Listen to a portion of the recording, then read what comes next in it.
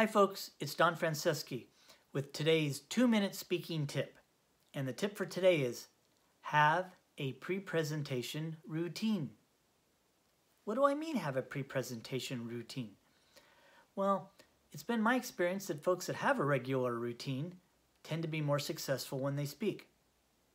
And it's not just speakers. Almost everyone, if they have a regular routine that they do before they do their activity, are more successful. Look at professional basketball players. I've noticed that the ones that are the very best free throw shooters tend to have a routine they do the same way every single time. Whether it be that they bounce the ball a certain number of times, whether they're like Kevin Durant and they shimmy their shoulders before they shoot the free throw, whatever it is, they have a regular routine that they do, and that regular routine helps them be successful. As speakers and presenters, we should do the same. Now, my routine may not be your routine, and that's fine. The important thing is that you have a routine.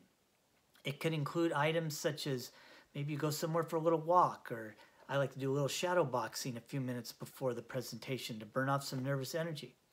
Or maybe it's that you like to take some deep breaths before you speak. I like to do that too. That helps get you centered. Whether it's that you go in and shake hands with folks as they come in so you develop a little rapport with your audience before you even speak. Whether it's you pick out a certain person in the audience that you're going to direct your first line to. You know, a friendly face, hopefully. No matter what is the routine that you come up with, my suggestion is that you have one that works for you and that you do it every single time before you speak or present.